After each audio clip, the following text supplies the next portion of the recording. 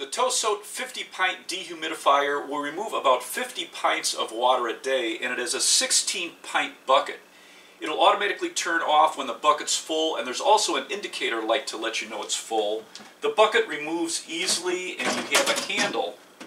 And you can set this anywhere from 35 to 80% relative humidity.